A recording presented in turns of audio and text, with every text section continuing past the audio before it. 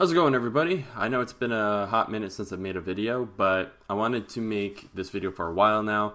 I've compiled a list of my favorite and not so favorite things from J-Rock in 2018.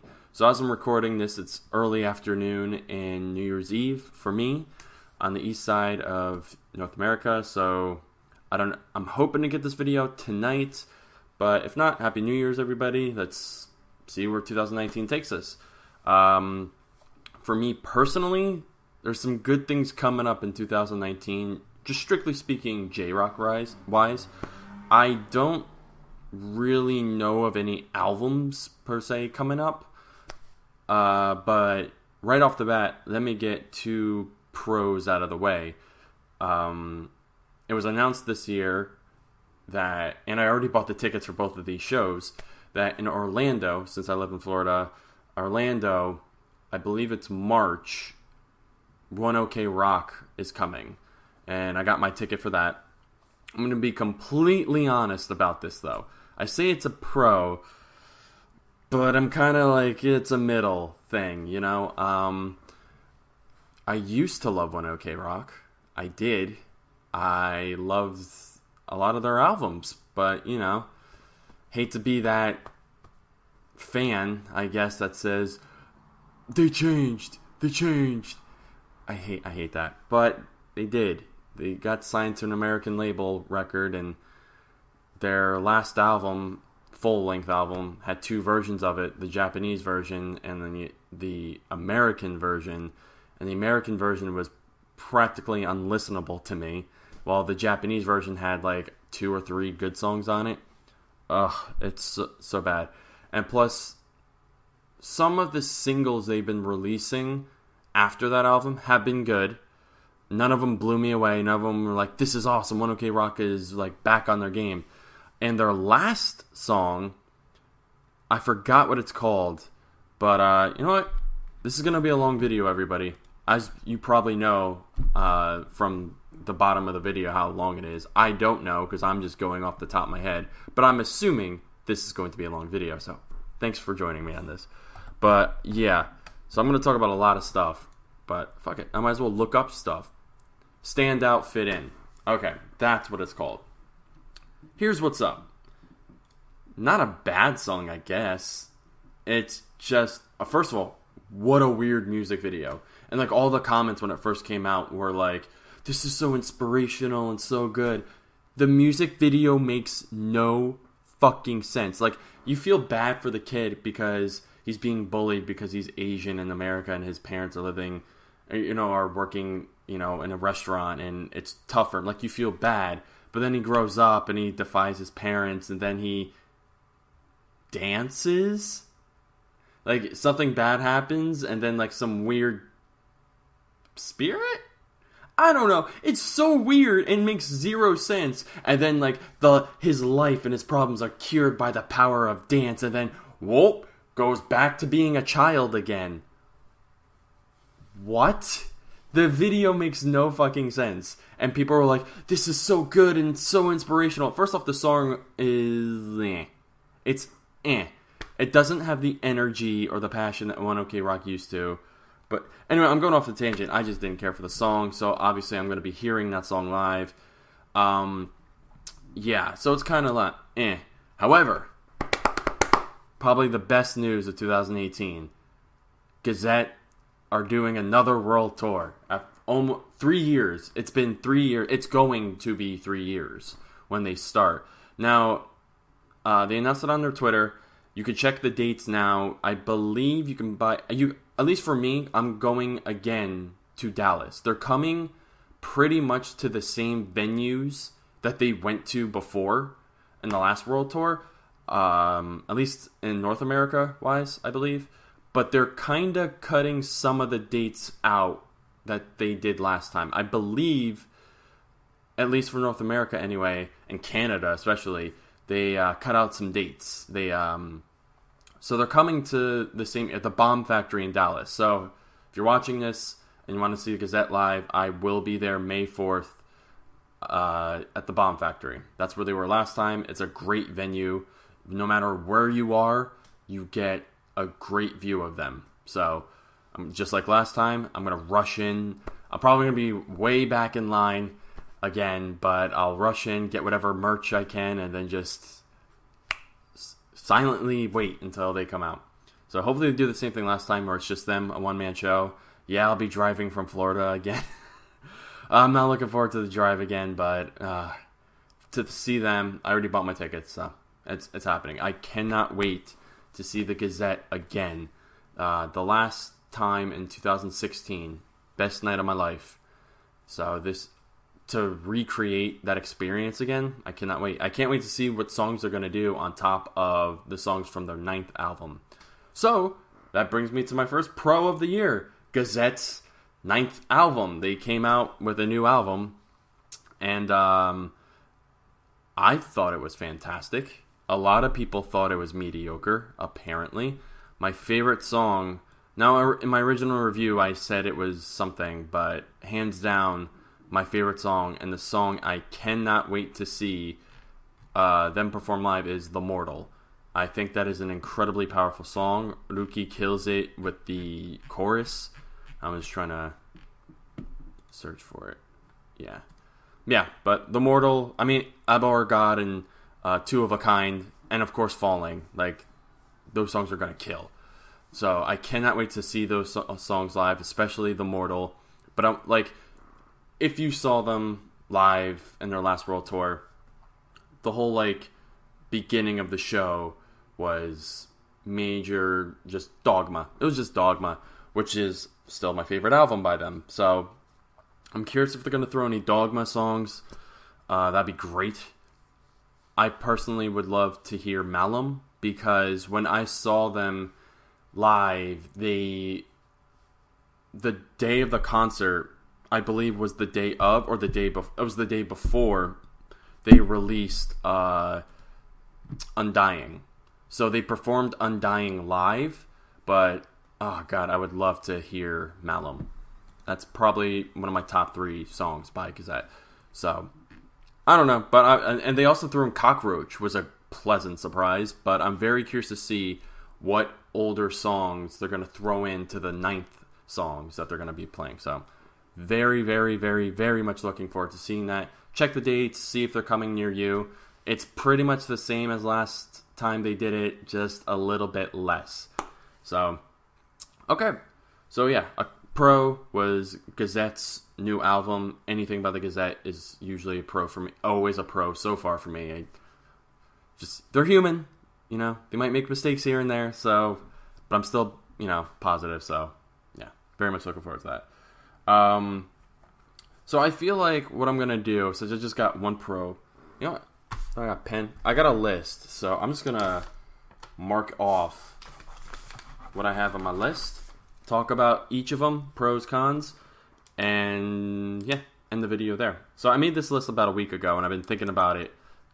There's some things here and there I would like to add. Like, there's some good albums, like Aldi's put out good albums. Dexcore put out good albums, which I've been getting into this year. There's some albums here and there are like, yeah, pretty good. But I don't know, I just don't want to dedicate too much time to that, because a lot of the stuff here, I will be talking a lot. So I think what I'm going to do is do like pro, con, pro, con, pro, con. I have more pros than cons this year. So since I just did a pro, let's do a con. I kind of feel bad talking about this, especially right after the Gazette's album, but fuck it. This is the first con I wrote down, and I know people are going to give me shit because they already gave me shit for it, but the next con I'll just talk about briefly is Dir En Grey's newest album they came out with. I wrote Dir En Grey. Meh. That's just the best way I can describe it. I'm sorry, like, I still love the band. I'm still very much looking forward to seeing what else they do. It's just not for me. It was okay. I listened to it quite a few times, actually, and I'll probably listen to more. It's not a horrible album. I wouldn't even say it's a bad album. Just not what I would expect from the professionalism that is Dir En Grey. That is... And obviously they're not professionals and corporate professionals. They're their own unique way of being... They're good at what they do. and because I have gotten such a great taste of Dir En Grey, especially with Arcade, yeah, their newest album didn't get me. So there's one. All right, so back to pros. People might disagree with me on this. So apparently, remember the band Screw with B.O. as the lead singer? I loved them. They disbanded the same time Garugamesh disbanded, which is a while ago now, which is insane to think about. However, this is a pro for me, people, and I know people didn't like B.O., his singing. I know people didn't like Screw, but they kind of came back this year. Christ is B.O.'s new band. Actually, someone help me out in chat. I didn't fully dig into research and all this stuff. Is it Screw? Obviously, it's not the bassist. He went to fashion, right? He wanted to get into the fashion industry, right? I'm not crazy. I read that somewhere, right? Like, he's in the fashion industry now. He decided, I don't want to be a bassist in a rock band anymore. I wanted to get into fashion. More power to him. I hope he's been successful in it. But Christ, is it Screw, the rest of the members, with a different bassist? Because holy shit, their mini album sounds just like Screw. And I love it. Hold on, what was the name of the song? They have a music video for it. Let me look it up. It is a really good song. It's not Don't Be Silly. Ring the Changes. Great fucking song. I love it. I love the drumming, the guitars. B.O. does his, weird kind of singing, kind of speaking thing. So if you love Screw like I did, Christ, check them out. B.O. is back. The sound sounds just like Screw. Just like Screw. It's just they came back. It's a great album. It's 6 songs. I believe the first song is kind of like an introduction, so 5 songs. So I'm very much curious to see what Christ is going to do in 2019. So it's got me looking forward to it. So, all right. Oh, this con. Oh, this hurts me. So I'm going to break. So in order to talk about this con, I got to talk about one of my pros. Because I always talk about these two bands together because they are members of one band from the past. And they always seem to put out music like right next to each other. I think I brought this up before. It feels like Razor and the 13 are always competing with one another. Granted, they were Sade. I always say that wrong. Sade. Granted, they were, 2 members from that band went to Razor, 2 members of that band went to 13. It always feels like maybe they're friendly competition. I don't know. Anyway, so here's the con. Razor. Here's the pro. The 13. They both put out some music this year. Was not impressed with Razor. And 13 killed it. I thought 13 is rising up. And Razor is going down. Razor seemed... Even though when they first started out, they were more like, we're going to be a more harder, traditional rock, metal kind of thing. And 13 was like, when they started, people were criticizing their album because like, this is too like electrical. This is too, there's a lot of like weird sounds in the rock music and just, yeah, it's not going well. But I like the first album. I don't care. But the 13 is like, they stopped with all the electrical techno shit in the background and just like did more traditional hard metal. And Razor is going more pop. It's their newest mini album. Oof, not a fan. Not a fan of that at all. Like, I think there were some songs on it I enjoyed. Yeah, Not Invisible. 5 songs. There were some songs on it I enjoyed, but not the biggest fan. Yeah, but and I believe the newest one by 13 is Lament, 6 songs. And that album kicks ass. Kicks ass. I believe the song I was really into was called The Depths of Despair. Really, check it out. 13 is rising. Razor is coming down, I'm afraid. Keep in mind, these are all my opinions. This is just my what I wanted to talk about in 2018. So, all right, so that's 2 right there. So, all right, we'll do. Okay, I'm gonna do another one about 2. This is both a pro and a con. Miyavi. Miyavi has been, in my opinion, both a pro and a con of 2018 when it comes to J-Rock. The pro of what Miyavi has done is almost every month. I don't think every month of the year he put out music. I think he said he was going to put out like a single every year. I don't think he got some of the months. I could be wrong, but he put out a lot of music this year, but it wasn't every month. The singles he put out this year were good. They're all pop, but they all sounded good. They were all funky and like, even though they're more of like a modern American take on like rap and pop music, I think what he added, you know, the guitars and the people who he featured on his songs, I don't know. I enjoyed all of his singles. I don't really have much bad to say about his singles. What I do have to say in a negative way is his latest album. He put it out late November, early December. Samurai Sessions 3. Oh boy. Miyavi. Actually, I didn't even buy this. I didn't even download it. I have Amazon Music, so I listened to it on Amazon Music. I tried giving it a chance, guys. I tried. I remember saying when Miyavi switched up his style from like the samurai guitarist to a pop rock, like, not really taking the easy way out, but like he didn't focus so much on his guitar playing. He just focused more on creating good rhythms, good music overall, and featuring people.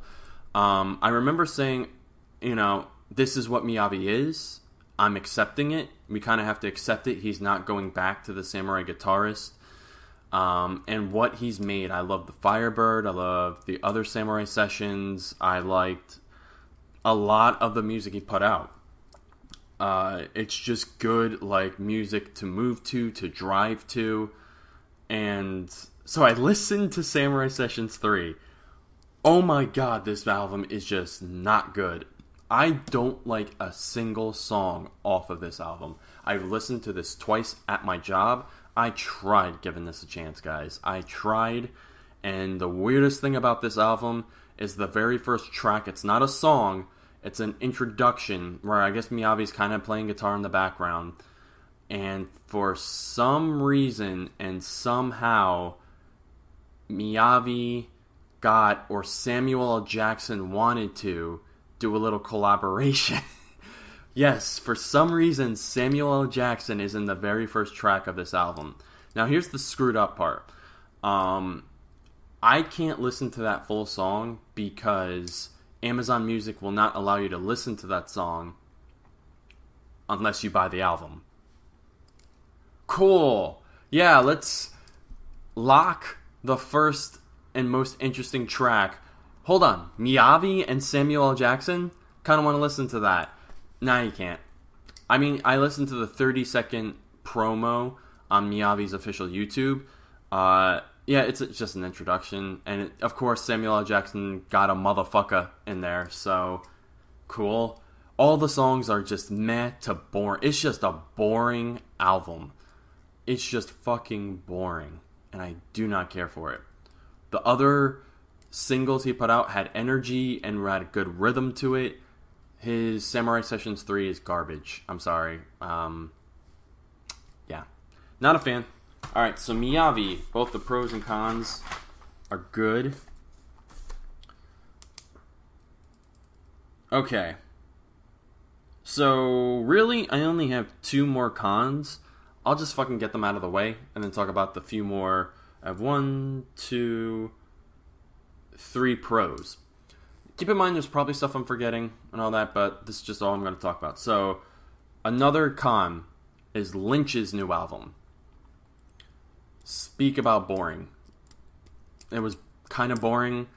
There was like a few songs that are like, I was like, alright, there's some energy here, there's some good old-fashioned Lynch energy, but the rest of the album is just kind of boring. They focused a little bit more on ballads and just taking it slower, and Did not care for the new Lynch album. Did not care for it. Now, on their Twitter right now, I actually just got off Twitter, and they're promoting like a new look. Check out Lynch's new look. They just came out with it. Hazuki,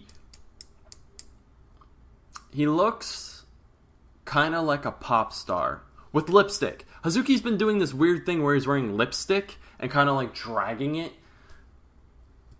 I don't get it.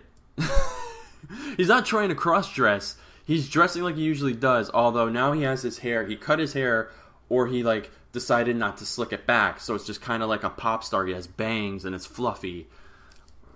Yeah, the members of the other members of the band too, they decided to go for more of like a pop or like a visual, not Nagoya K, but it's not really Nagoya. It's kind of Nagoya K mixed with a little visual K. It's weird. Check out their new look.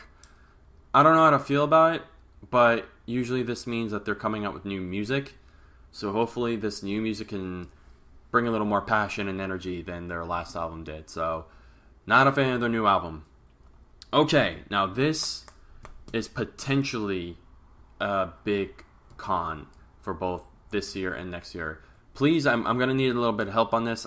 This is just an article I read about. So if there's any updates or any... I don't know what's going on with this. There's some conflicting things here, but it's about Nocturnal Bloodlust. They're disbanding or losing members. So here's what I read. I forgot which Visual K news site I read this from. But they mentioned that the guitarist, one of the guitarists, or both of the guitarists, or like a couple members of the band, or something, pretty much the band found out that they were being shorted on money by their manager. And I believe it was the guitarist or some of the members of the band were like, I'm done. I'm not going to play anymore if this is what we got to go through. Which I totally get. I understand. Get your money. That's fucked up. I understand that there is some shady shit in the Visual K Japanese rock scene. It sucks that this happened. It sucks that it happened with Nocturnal Bloodlust. I was really looking forward to hearing more music from them. Can anyone give me an update? What's going on with Nocturnal Bloodlust? Because I don't know how... Did the manager situation get resolved? Did they sign to another record label? Because here's my question. Following them on Twitter, they're promoting... or actually, I don't know if they're promoting, but I think Dim Lim or Dexcore was promoting on Twitter how there's going to be a tour or a show in Japan where it's Nocturnal Bloodlust headlining with Dexcore and Dim Lim and other bands in it. First off, holy shit, I want to see that show. God damn, I was born in... I'm living in the wrong country, because the music I love is over there, and that's a concert I would die to see. But, so, I saw those advertisements after I heard about this manager situation. What's going on? Is Nocturnal Bloodlust disbanding? Are they replacing some of the members of the band? Is everything okay? Or are they going through changes?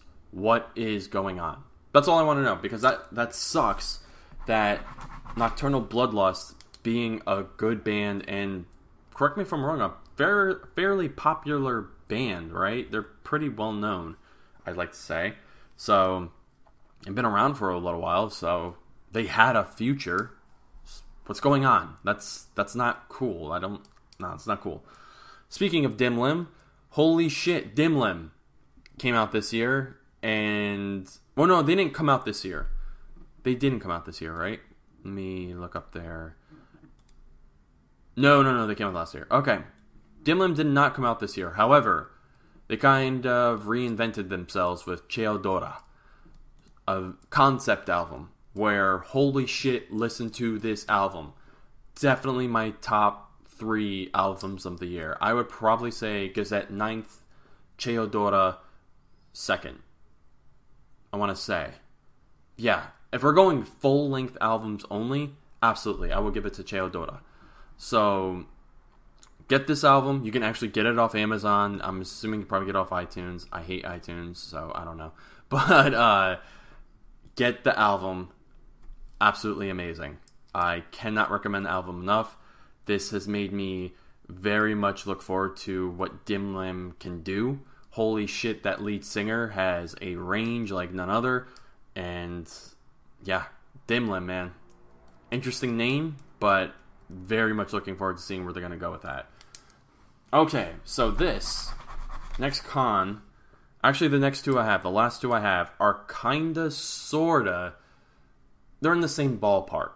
They're not the same thing, but they're in the same ballpark, and you'll understand what I mean by that in a second. Breaking Holiday. Holy shit. Stop this video right now if you have not heard Lilith by Breaking Holiday. Probably, alright, I would say my top 3 songs of the year are The Mortal by Gazette, Vanitas by Dimlim, and Lilith by Breaking Holiday. If you don't know who Breaking Holiday are, they were another band before this. They made like a few singles and disbanded and did that thing where Japanese bands, they'll disband and then like a day later or some months later, they'll come back exactly the same members but change their name. Kind of don't understand that. Maybe they got a new record label. Maybe they have to change their name. Maybe they just didn't like their name and they'll change. Whatever, the members of the band are back.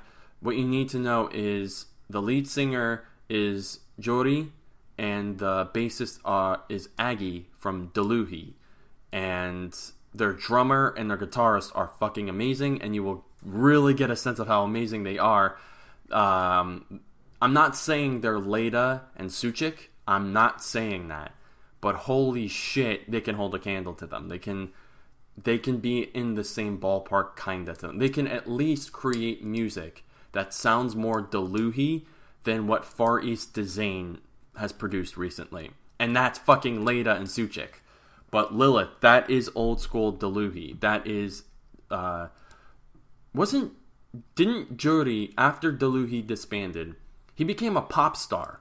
I remember seeing that, and I remember watching his music video where he was legitimately all glamorized and singing. And that didn't work out for you, did it, man? This is your calling. You are an amazing vocalist.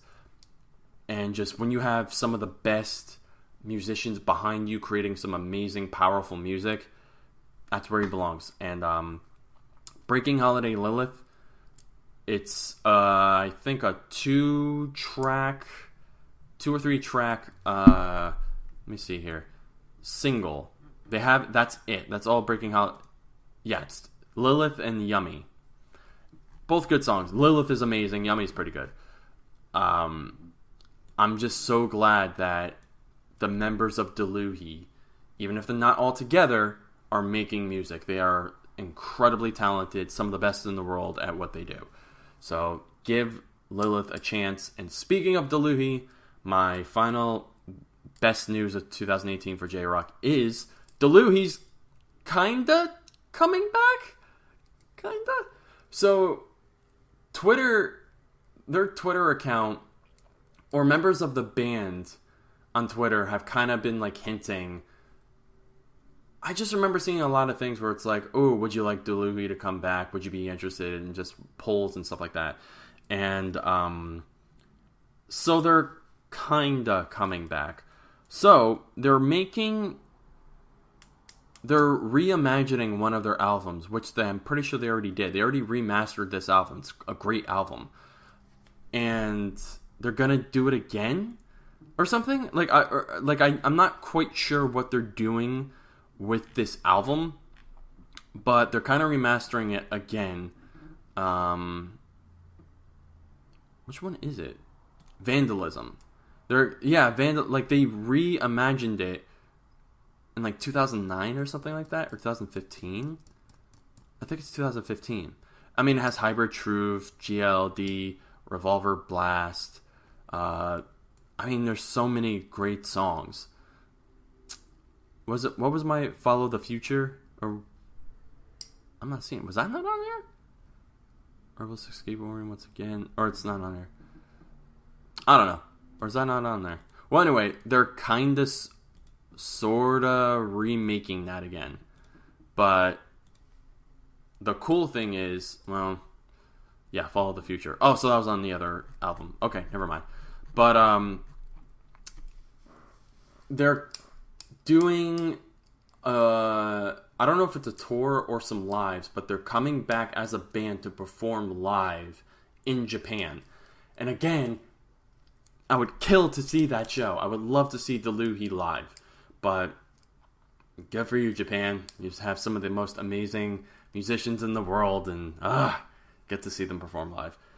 Well, at least I saw Leda live in May as Baby Metal, but Deluhi's kind of sort of coming back. So my hope is, hopefully their lives do well. Hopefully this album will sell. I'll buy it.